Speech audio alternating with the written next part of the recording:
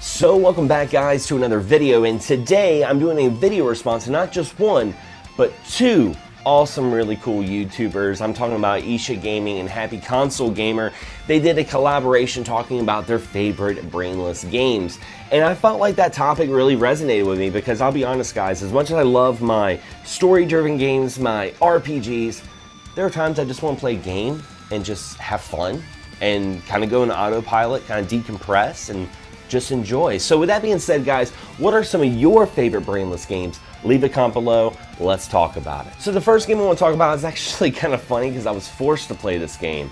I'm not a big sports fan. I don't really care for sports, but I was in the 1996 World Game Championships from Blockbuster, and one of the games we had to play was NBA Jam. And I remember really not wanting to play this game because I had no interest in sports. Thank goodness my cousin, he was a little older than me. He was very supportive. He showed me, how to play basketball, and then I started playing the game, and everything started clicking, and I really enjoyed it. And I'm kind of a little bit of a fan of basketball. I still don't really watch sports, but NBA Jam is definitely an amazing game. From the music to the announcer, it's just a time machine of pop culture in the 90s. It's such a good game, and I don't have any sort of preference towards NBA Jam on the home console ports. I mean, I can play the Super Nintendo, the Sega Genesis, Sega CD, but with today's technology, whenever I want to play NBA Jam, I mostly just play the arcade mode on MAME.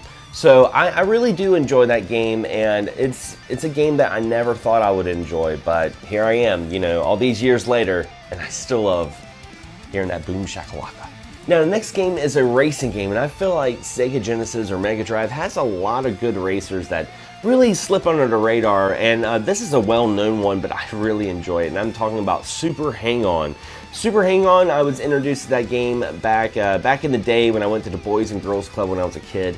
One summer, they had an ill-fated, short-lived arcade, and I say that because the arcade didn't last long because kids were spending more money on the arcades than like food or going to the swimming pool or playing basketball. Everyone wanted to play Mortal Kombat 2 or Super Hang-On or Toki.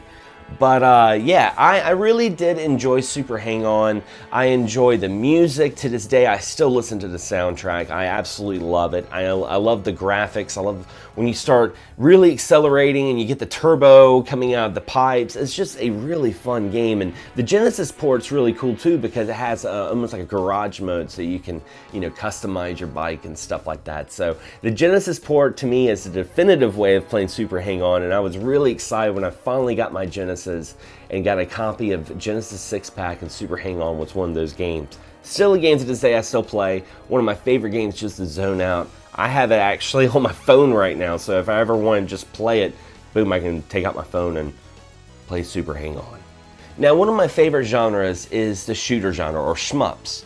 Matter of fact, if you're going to any of my live streams, 9 times out of 10 I'm probably playing a shooter because it's one of those genres that, I don't know, as hectic as it is, like bullet hells, it's one of those genres that I can like play and I can talk to people on the chat and do really well at the game because it's a genre that I play when I'm alone that I can almost just zone out. I almost get tunnel vision. I almost have like this euphoric feeling of just zoning out. It's just one of my favorite autopilot brainless genres. So what game am I going to talk about?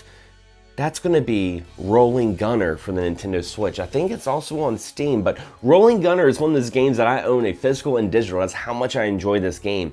It's like a bullet hell R-Type, and what I really love about it is I love taking that secondary gun and you can control it 360 when you're not shooting, so you could have it shoot behind you, up or down, or you could even have it shoot diagonal. I mean, it adds so much strategy to a bullet hell. I really do enjoy it, and I cannot recommend it enough. It's not an incredibly hard shooter either, so that's definitely a plus. But yeah, Rolling Gunner, it's like my go-to when I want to zone out and just shoot stuff. Now sometimes you just gotta go to the basics. You just gotta go to where it all began. And I love the fighting game genre, but one of my favorite brainless fighting games I love to play is the original Mortal Kombat. Now, do I really need to explain why the original Mortal Kombat is so good? I don't think so. I mean, it's a revolutionary fighting game, but it's one of those games that honestly I can, you know, play for a little bit. I can play a couple of matches, or I could just play the whole arcade campaign and feel satisfied. And you know, that's really nice. It's a game that I don't have to finish. It's a game that I can just pick up, play, have a good time, and be like, okay, I played some video games. I got some Mortal Kombat out of my system. I mean, it's amazing that this game came out back in the early 90s, and here I am in 2022, and it's like one of my go-to titles. I absolutely love the original Mortal Kombat. But anyway, guys, those are some of my favorite Brainless games, and again, I'll have a link on the description below to the original video from Ircha Gaming and Happy Console Gamer. Be sure to check out their YouTube channels as well. And if you enjoyed this video, don't forget to subscribe, but also hit the bell so you're notified on all future videos that come out on this channel.